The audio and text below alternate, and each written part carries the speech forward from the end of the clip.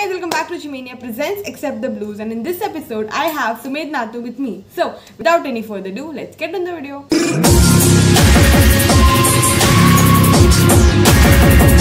Hello Sumedh, thank you so much for being in Accept the Blues. It means a lot. Hey Ruchi, I am very pleased to be over here. How's it going? It's good. How's going for you? And I'm so sorry for disturbing you. You're not disturbing me, man. I wanted to do this. I think it's a very cool idea that you have. I guess. So actually, Ayushi told me about you. Like we were discussing something and we got to know about that you both started sketch comedy together. I mean, kind of you taught her or maybe something like that. So what was the story behind that? I always loved sketch comedy. I used to watch the Chappelle Show. I used to watch Monty Python. And I love the idea of like a 5-minute time in video just making a point about something. So I always wanted to learn how to write sketches, but I didn't have like a place I could formally learn in. So I just started like doing them together. I was working at BuzzFeed then, and she was working at AIB, and both of us were at very terrible points in our career because both our organizations hated us. So I just thought that it'll be fun to start doing this by myself.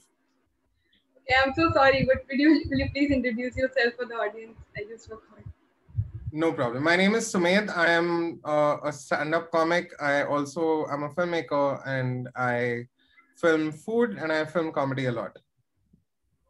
Do you still film comedy? Like, do you still work as sketch? Yeah, man, I do it once in a while now. Not as much as I'd like to, but I basically have like a talk show on Netflix's YouTube channel, which is like a comedy food show. It's called Menu Please. Oh, so you love food, by the way, because I saw your YouTube channel and everything. Yeah, I really do. I've spent the past 3 or 4 years just documenting it, and I really like it. Which is your favorite? Like, do you like cooking or do you like eating? I like cooking. I've eaten a lot all over India and abroad, but I genuinely like cooking. So, do you remember the first or the best food experience of your life? Yeah, best food is a little tough because I feel like it's very dependent on mood as well. But I had a very nice time in Kashmir. I attended a Kashmiri wedding, which was quite something. I mean, like the food that I ate there was quite extraordinary. I had never eaten anything like that. The first thing I'd cooked was just trying to make butter chicken over the internet, which turned out horrible. I mean, I think I've improved since then. If you like chicken, you like butter chicken. In general, you like all the food. I mean, I'm not a big fan of it now, but like when I started cooking, I thought it would be like a cool thing to start off with. But it was like such an elaborate dish. I didn't know how to chop an onion then, dude. So it was just like a little tough. I think most people start off Indian cooking with some North Indian dish, which now in retrospect, I'm like, there's like 100 different things I could have tried. I guess it's easy to make North Indian dish because it's like, and everyone loves it, I guess. I just feel like it's more than easy. It's the most like, it's the same dish, like 8 different places, same jeera and garam masala and tomatoes and onions, and you're done. You just even I experienced the same thing, and I used to see my mom cooking. So I was like, let me try, and then I got to know, okay, these are the same ingredients in every dish, just 1 or 2 more, which I guess. But of course, you know more than that. So, do you also direct comedies or direct sketches? Yeah, I do. All the ones that I did with Ayushi, I used to direct. I had produced like a couple of sketches for AIB back in the day, and I used to direct. I used to head BuzzFeed. So at that point, all the video content, all the sketches that we made then, I used to direct. I mean, I really don't want to know. I really don't know this. That I'm just curious. Like, what does direction mean? What do you guys do when you direct?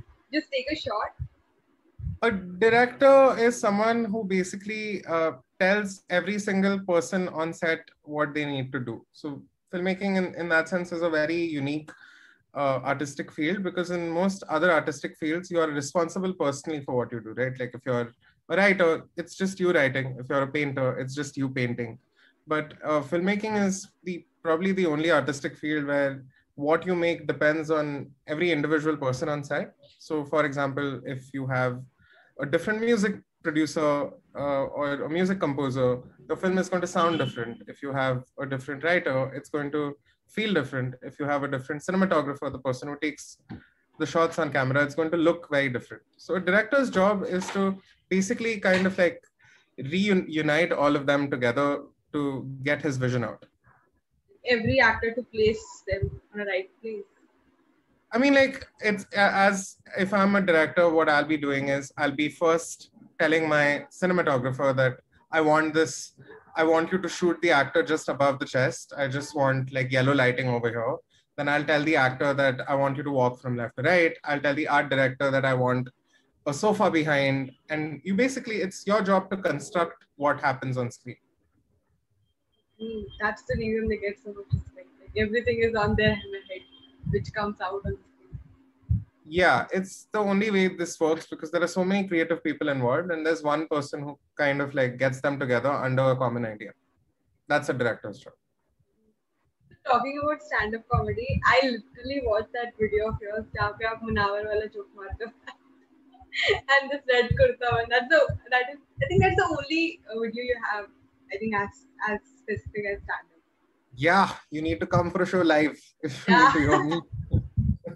I am so sorry, but मैंने वही देखा था. So, like, how did stand-up happen? Like, why did you choose stand-up? I've been shooting stand-up since 2013. I actually like used to shoot in the Canvas Laugh back in the day. So I've been like recording it for a long time. I always really liked the medium, and I gave it a shot in 2017. And since then, I've really liked it. I don't want to make a career in it, so I don't have like I don't have the I don't get the tension most of the other stand-up comics get personally. But do it for fun. Yeah, I do it for fun. Like I don't imagine a career in it. You also work with Veerdas. I've toured with him for a year. I was touring with him as a part of his video team. He was doing his special in 2015. I was a part of that. So you don't want to. Okay, go ahead. Sorry. I'd also shot like one of his specials back, which he didn't release, but it was a really nice special back then called Battle of the Sexes. It's not released yet, or it is? I don't think he released it. It used to be something he used to perform in 2015, but it's a little dated now, I think. So what do you think, like, if anyone wants to take a career in sketch comedy or stand-up comedy, how does he or she should start? Like, what's the first step he or she should do? I don't think you can have a career in both, very honestly. It's, yeah, man, like what you see as successful stand-up comics are like 15 people who realistically can run their families with the money they earn through this medium. And most of them are actually not earning that money through stand-up entirely. They're earning it because they're writing shows. They're earning it because they're video content producers. They work with brands. To make a career just as a stand-up comic is really tough. And you need to be willing to put in 4 or 5 years of work before you can even figure out whether you're good enough to do this. You just have to write out a lot of things which is involved. Yeah. You just have to be willing to like keep performing without any dividends on it for a very long time, and then see if. Because even I have seen a lot of people, like if we go into stand-up comedy, a lot of people who are still on it, working on it, and have audience, but they don't have a video or something like that. Which I don't know whether that's the case. The thing is, in India, stand-up comedy is directly connected to the internet. Like you find most comics online, right? Like you've probably seen a YouTube clip of theirs, and then that's how you start following them. Abroad, it doesn't work that way. Abroad, a lot of people get a break because of network television, or they get a break because they go on, they're say taken up by an agency after being found in clubs. But in India, it's entirely dependent on the internet, and there's a certain you have to be liked by people, and your videos have to do really, really well if you want to be successful over here. Yeah, that depends on the video as well, like which bit you're putting out. So do the quality of video matters? Because the videos which I saw generally like fully everything was on the internet. I don't think so. I think you can upload phone footage, and if you're good enough, you'll get discovered. Quality doesn't matter. I mean, on the internet, not at all. I don't think so. Not on YouTube, at least. YouTube, you can you can just put up like Nokia 1100 footage, it'll still work if you're good. I didn't know that. I thought maybe because what I have seen at my thing is like everyone is like on internet with like planning to shoot their video or something like that. The point of YouTube, in my opinion, is that it's an amateur medium. Like it's a place meant for people who can't make videos. It's not meant as a professional platform. If you were a professional in the field, you wouldn't want to make videos for YouTube. The point of YouTube as a medium is that you are terrible at making videos, your hand shakes, but you can still upload something and people can find it if they like it. That's what makes it so nice. So if you don't want to take stand-up comedy as your career, then what are you taking as your career? I'm making money in video, man. Like I'm making a decent living as a video producer. So I like that. You also produce videos. I didn't know that. Yeah, I do. No, I should have actually we had a conversation. She told about the sketch comedy part, and then actually in the whole podcast she kept taking your name. Then I asked her, can I get a chance to talk to him? I mean, She's being very kind, but we worked a lot together, which is why I think it comes up on and off. yeah, that is true. So if we talk about like sketches also, then how should a person should write sketch? मतलब क्या उनका perspective होना चाहिए? Like what should be the thought behind that? I think the idea of a sketch is that you're trying to compress a joke thought within a span of say 2 or 3 minutes. I think sketches work really well if there's a certain amount of escalation in them of like a joke. That is, the last sketch that Ayushi and I had written was something called Last Pizza Slice. So you know how when you are just sitting with a friend and when you see a last slice of pizza or a last kebab, the first thing you say is, no, you take it, yaar. So you start off with a relatable premise and then you figure out how you can make it absurd. So that's what a joke is basically. It's a truth that is distorted. So the idea of a sketch is how can you flip a straight idea and make it funny for a certain amount of time. Something we know but we haven't seen it, and then taking out, I guess. Yeah, something like that. Okay, so I can see a lot of books. Do you read as well? Yeah, I try to whenever I have time. And not as much as I used to, but I like reading. I try to spend a couple of hours every day doing it. What kind of genre of books you like? I like nonfiction a lot. I think it's like a nice education to have post school and college. Like when you read nonfiction, you're actually reading now because you want to, not because you have to. So I like reading those. Which is your favorite book? I really like this book called The Ballad of Bant Singh, which I've read recently. It's a really, really nice book. And what's the first book you read? Do you remember that? First book I read was Malgudi School Days by R.K. Narayan. Oh, I know at least that. I don't know the second one you said. So do you know reading books helps you in some or the other way? I think getting any kind of knowledge helps you, man. Like you just figure out more about the world, and like if you're in the business of comedy, at least the more knowledge you have about the world, the more you understand how inherently funny it is and just how people can act. And I think that's what you need. Like I think the great part about stand-up is just that you can use everything you know and make jokes out of it. So the more you read, it's like having more material. Like you understand people better. So if I ask you how does the comedy of world works, and what is one of your answer? It's not a comedy of world. Like what I'm trying to say is that if you read the headlines today, have you read the headlines today? What are they? I have only. I'm kidding.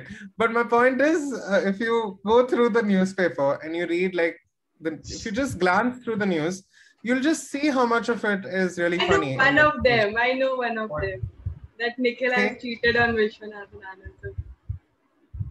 Well, that is not the kind of comedy I want to write, but yes, it's funny in some way. It's funny for someone.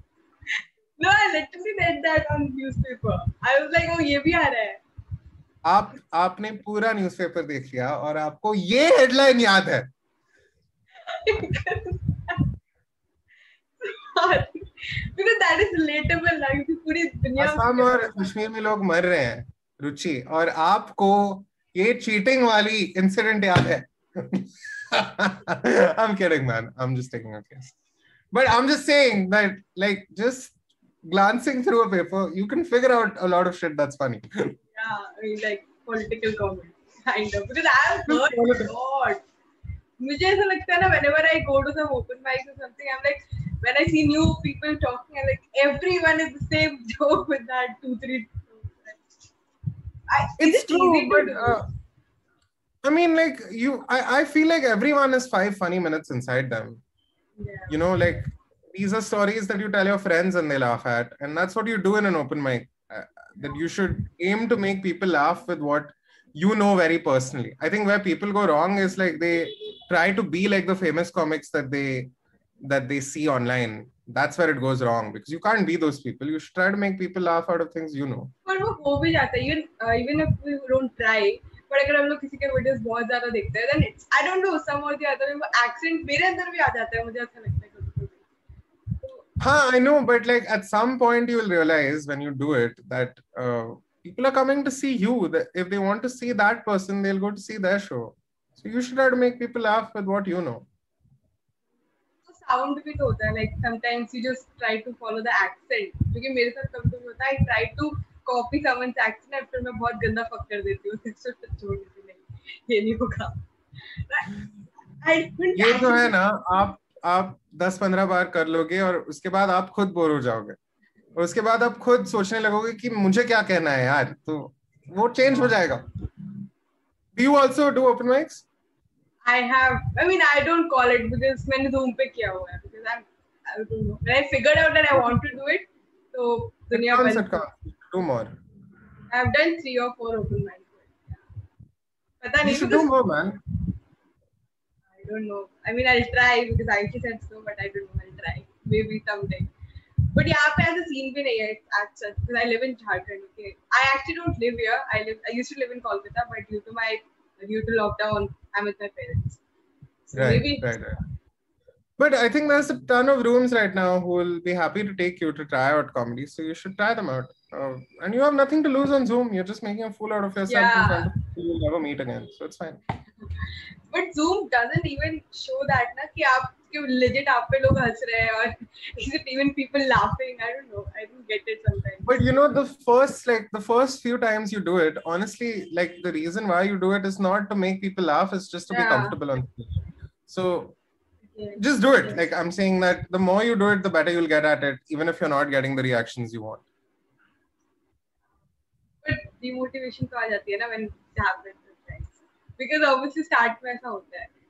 I think you know, the great or the sad part about this medium, actually the good and the bad part about stand-up in general, is that like your people's reaction to what you're saying is instantaneous. Like if you make a video, for example, I need to wait for a day to see whether people have liked it or not. Or the same with a book or any other format of art. But like with stand-up, it's instantaneous feedback. If you don't get a laugh in the next second, you've done a bad joke. And if you get a laugh, the joke has worked. So you can at least figure out how you're doing. Yeah, it's constantly जैसे आपने किया वैसे आपको. In case of videos, it doesn't. You literally have to wait कि क्या पता चल जाएगा नहीं चलेगा. And sometimes very random videos works, which जिसमें expectation भी नहीं होती कि यार ये नहीं जाएगा, but some or the other way the views goes up on that. I'm like यार इसमें तो कुछ नहीं किया था. And when you put a lot of effort, it just like कई लोग 4-5 लोग देख रहे हैं. But आपको क्या लगता है, like does internet is a like good career to take on, like if you have video platforms and brand deals and everything? I think that if you have money at home, I think it's decent. If your parents are willing to sponsor you for about 5 years, great place to be. You can do whatever you want. But I mean, you can make a living on the internet if you're shameless. Like you can't be one of those persons who cares about his image, because it's a field where like you make a video and then it's out of your control the next day. So you just have to be willing to be shameless and like put out stuff every day. If you're that kind of a person, great field to be in. But if you're not, if you care about what people think about you a lot, it's just going to be hell for you. But it happens. I mean, generally, in my case, it happens. I am not scared with people I don't know. I'm like, ठीक है क्या फर्क पड़ता है? But if there are people I know, maybe my friends, or just if even if I know them, I don't know. उस time मेरी ज़्यादा फटती है. I'm like, But that's what I was saying, Ruchi. It's about shamelessness. So if you want a career in this, you have to be willing to be like, fuck you, I don't care about what you all think, and this is what I'm going to do. You all are not my audience, and you all are not paying my bills. So fuck your thought. I'm going to do what I can. हाँ, that is something which I've heard about. मतलब it's been like पहले तो बहुत होता था like when I obviously when I started my first ज़्यादा time हुआ भी नहीं मुझे but जब भी I think 6 or 7 months before तो जब पहला वीडियो डालते obviously your friends and family they're the only people who are gonna subscribe to your channel. तो तब भी ऐसा होता था and now I don't give fuck कि ठीक है मत देखो मत करो but फिर भी in suppose this is suddenly I was doing an open mic and there was everyone was new and suddenly I saw a person who was from my class मेरे college से था वो and because of that I fucked everything shit I forgot the jokes I'm like ये क्या सोचेगा and I didn't thought about the 19 other people in the room. You know, that still happens to me though. I get very tense when I see like a family member or like someone who I don't know, someone who I know really well inside the crowd. But it happens, man. It's just part of training. You have to get used to it. So yeah, I've worked with a lot of stand-up comedians. So yeah, a few of them I have. In the beginning of my career, I did. Oh, now you don't. Not as much now. So what's your take on podcasts? Like, is it something to? I mean, people who listen to it because abroad I know that people listen, but India I don't think so. It's just that I love, so I do it. No, I think people listen to it. What I would just like to see in podcast is like a stream of thought, like that you have figured out what you want to get out of this and what you want to achieve out of the episode. I think a lot of times they just become like conversations that go nowhere, like just two comics talking about stuff that really doesn't matter, or like it's just 3 hours long worth of a conversation. So I just would like to see a sort of a line of thought when I listen to one, that I'm going to learn about this, or that I'm going to hear this being discussed. Who's when your favorite stand-up comedy? In India, I really like this guy called Tarang Hardikar. He's very funny. He's really, really good. I think I really like him because I think he's one of the few guys we have who's got a very unique voice. I really like Shrija and the kind of comedy she does. I love Shrija. And talking about voice, good. I think she has a great voice. I mean, what does voice mean? As a? What does voice mean? Voice of as in? I mean, you said voice has a different. When I say that, I mean like what A, their artistic style, and B, what they're trying to talk about. So there's two aspects: is A, how you perform, and then what you talk about, right? And both of them come together to form your voice. So Tarang has a very unique voice in that sense. So does Shrija. Yeah, Shrija has. I mean, मैंने उनको obviously comic stand में देखा था. So from there I follow. So if you have in your life, you have a comedy, like you have a very funny story of your life, and you want to make it into a sketch or maybe a stand-up set. How do you put it that way? Because आपको लगता है it's funny, and when I share it to my friends, it's funny. But on stage, it's not funny, I guess. कि उसको ऐसे क्या दूँ या क्या ऐसे jokes डालूँ कि for them it's fine. I don't know, man. I don't think you should see it as that first. In the beginning, at least, if you're trying this out, you should just narrate the story like how you tell it to your friends, with some context. I think the main difference is when you're telling a story to your friends, they know a lot about your life, right? Yeah. So when you're telling this to people who don't know you, you just need to make them trust you. That's what makes people laugh. So if I'm telling a story to my friends, what I'm telling them is say, oh, dude, you know what happened with Aditya? Oh, shit, dude. He drank so much 2 days back and then we found him in a gutter. So when you're explaining this to, say, a group of unknown people, they don't know who Aditya is. They don't know what kind of a person he is. So that's the context you need to set. So then how you narrate it is, oh, I have this friend called Aditya and he does this really, really insane thing. Whenever he has 2 drinks, you find him in a gutter the next day. So that's you set up like an idea of a person and then you construct a story around the idea of that person. That's how it works. And So, you do it in Hindi. One of the great parts about writing comedy in Hindi is that it's a very story-based medium. Like for the Hindi language in general, like storytelling is one of the most unique formats of comedy associated with Hindi. You can really sell emotions out in that language. Way more than I can in English, at least. It just makes you feel to the audience, because I love listening to stories, but I don't know how to pretend it, like how to put it in words, what I want. It's a matter of practice. If you do it enough, you'll get it. So what do you think? Like aajkal log, not aajkal, but many times people get offended with jokes so much. So what's your take on that? That there are audience who just gets offended on everything. Like whatever you say, they just get offended, and then the things comes out. I don't know, man. Like I feel like I have a slightly different point of view. I think like you're completely allowed to be offended at whatever you want. But I feel like if you're willing to make a joke, you should understand its consequences. Yeah.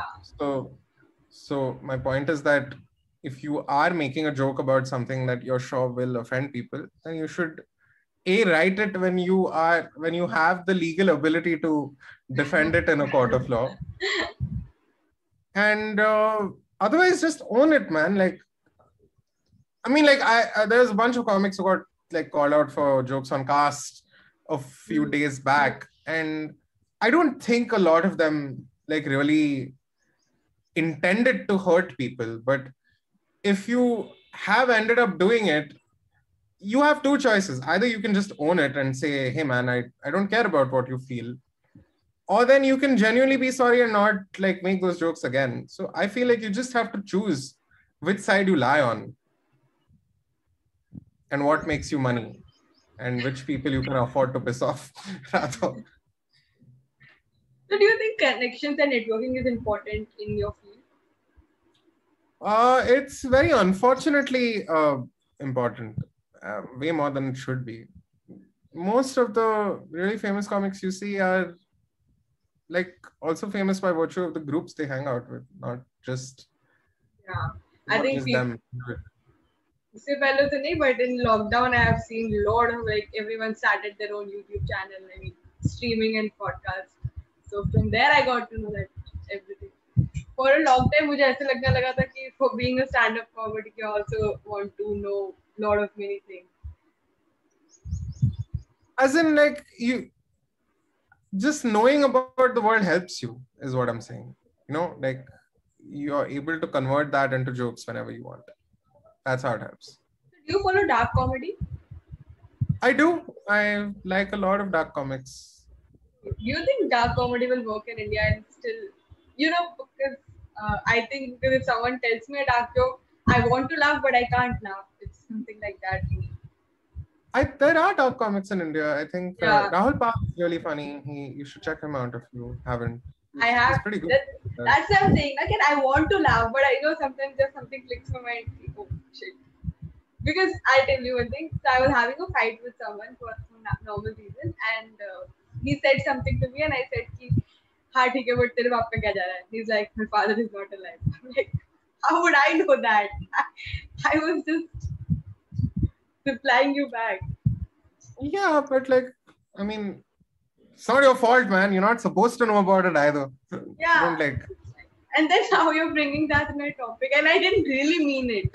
So it's something like I want to, but I can't. I'm like, shit. What should I do now? But you don't need to do dark jokes if you don't feel like it. You should make jokes about what you feel is nice. There's no compulsion to like write edgy stuff. You should just write what makes you happy. Maybe that's right. You have time because it's already 30 minutes. I know. I should be pushing. So if you want to rap, let's rap right now. Oh, okay, that's I got to know that it's already half an hour. So Tika, then thank you so much. I'm so bad I'm ending it. So it's no problem. I think it's great, Ruchi. I hope your podcast becomes like you take it up more and you do more episodes. I hope so. So do you have fun? Do you like I did. I had a lot of fun. I appreciate what you're doing, and I think it's pretty good. Thank you so much for being here. It really means a lot.